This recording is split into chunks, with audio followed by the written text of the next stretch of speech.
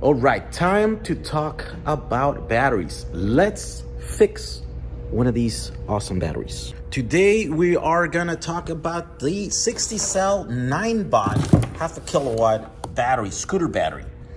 And if you know anything about these are awesome, but their BMS is locked, software locked, so you can't use it. They only work for like 10 seconds and they shut themselves off.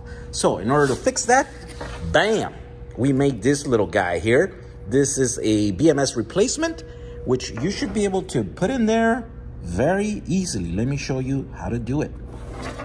This video is sponsored by PCBWay, where I share all my projects and you can download all the PCBs to make this project come true. Okay, first you have to take the battery apart until you get it down like this, right? Just take all the screws off and the covers. Second, there are two different models of these batteries. One with two connectors, one on each side like this, and then one with a single connector. This replacement right here works with both. There's the double connectors right here, and then there is the single. And in the same board, you should be able to put this in here and be able to put it in here. Today, we're gonna do this one, right? But this one is the same thing, you just connect it into the one main one. You start by disconnecting the cables so that nothing shorts out on you. Now the BMS is off. You take two screws off. Next, you cut the red wire here and then the black wire. And then the BMS comes right off. You have to cut these wires over here too. Next, what you'll have to do is strip the wires, the red and the black. Be careful. Don't touch anything else while you're touching those because they might arc. So next, you install this guy in here. Here, make sure you don't pinch the wires. And then here's the other one. Next, you connect the black wire and the red wire in here. And you don't have to solder anything. You just have to pull back the screw and then tighten it. Now the black one. Next, the wires. So this is a 6-pin. Goes in here. The little mark there is that goes in there. Then, okay, and there are the wires connected. So the two little lines go towards the bottom of this board, right? So next to wake up this BMS, you might have to apply power into the charging port. Okay, in our case, we just plugged in this meter here and it's on. So we didn't have to do that. But sometimes those are off, and what you have to do is you have to apply a current power 42 volts in here, right? From a charger. So finally, you put it back in the box here, put this little thing in there, and then put the screws around, and then put the other cap in here, and then put the screws on the outside. So there you go.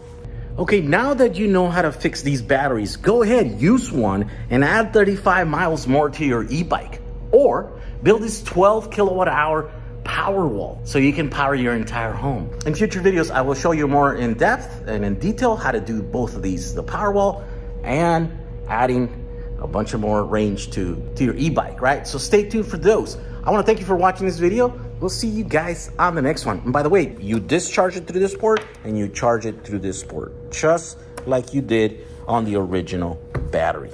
Also, this project is open source. I took a long time to design this board. I tried many different ways. There's many iterations of this, and finally I want to make it public, and all you have to do is go to PCBWay.com, where you can download the file and then print it in your favorite PCB printing house in China, or you can just purchase it at PCBWay.com. In the project page, there's also a link to all the individual components that you will need to finish this entire project, right? Also, if you just don't want to do that, we also have these already made at jack35.com. There's a link down in the description, and you can just purchase it from us, and then you can just follow the video. You saw how easy it was to do this, and then you have a working battery. I want to thank PCBWay for sponsoring this video, and we'll see you guys on the next video.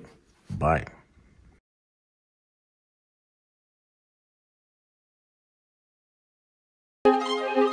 This is the very devil for teachers, because you see all our universities and schools are trying to teach creativity. That's the great thing these days, you know, and you hear at the SLM, all sorts of people are giving courses and workshops in creativity.